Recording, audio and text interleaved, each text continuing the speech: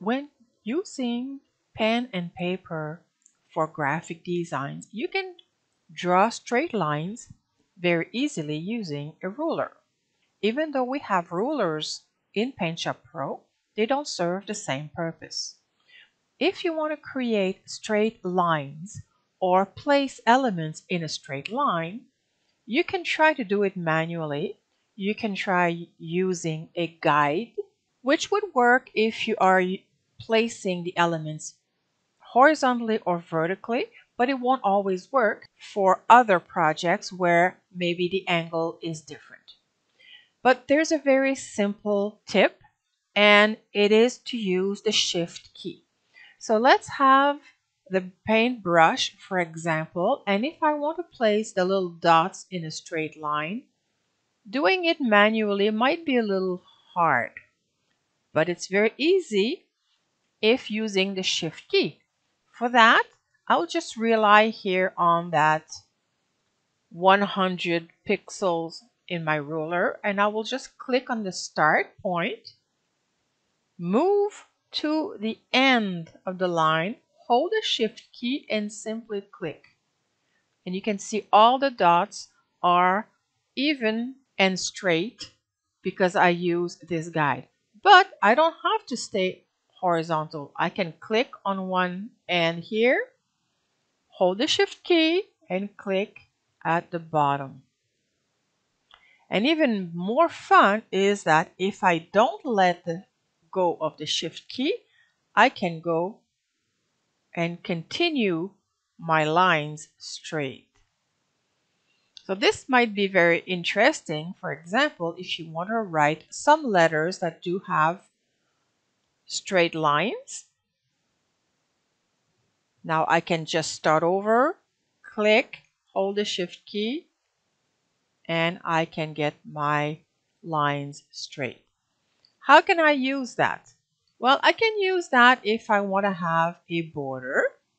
So I'll just reduce the step and the size, and I can make a straight line for the edge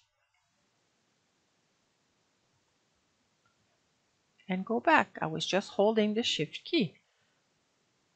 That's a very simple way to do it. You can use this technique for the brush tool, but you can also use it with the eraser tool. So for example, I will go to my base shape and I'll make a size. This is way too big, so I'm going to go with 50. And the step size, I'll make them 200. So that's going to be 200% of the size of my brush.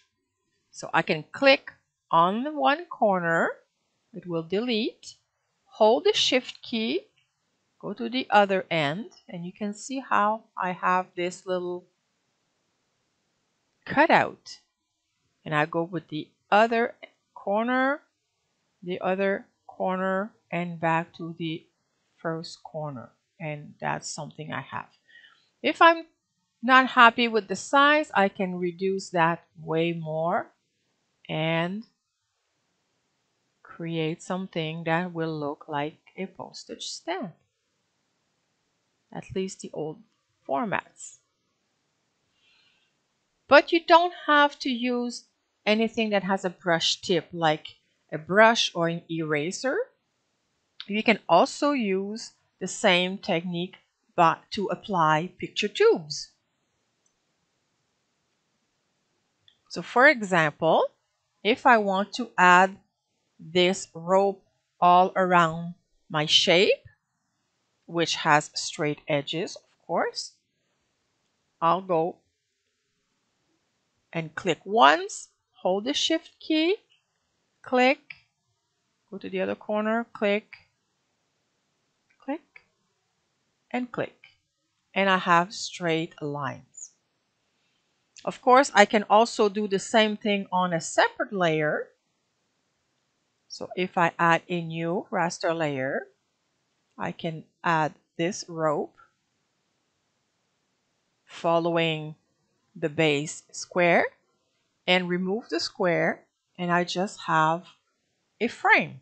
Very simple and straight. And again, you don't have to have horizontal or vertical. You can add, let's add another one. I can go from this corner to the top, back down there, and I have another set of lines. I can go diagonally, just like I could have something using my eraser tool and make a perforated area as if I wanted to cut. So I can do something like this and something perforated that can be used later. Now that you know the trick, using the Shift key to make straight lines, you can apply that to just about every tool you can use with the paintbrush. You can use that with any of these also, although the result might vary. You can even use that with the clone tool also, which can be really nice, so you don't have to go one click at a time. You can use the Shift key to clone in a straight line. Now it's your turn to use the Shift key to create straight lines or place elements in a straight line. Have fun!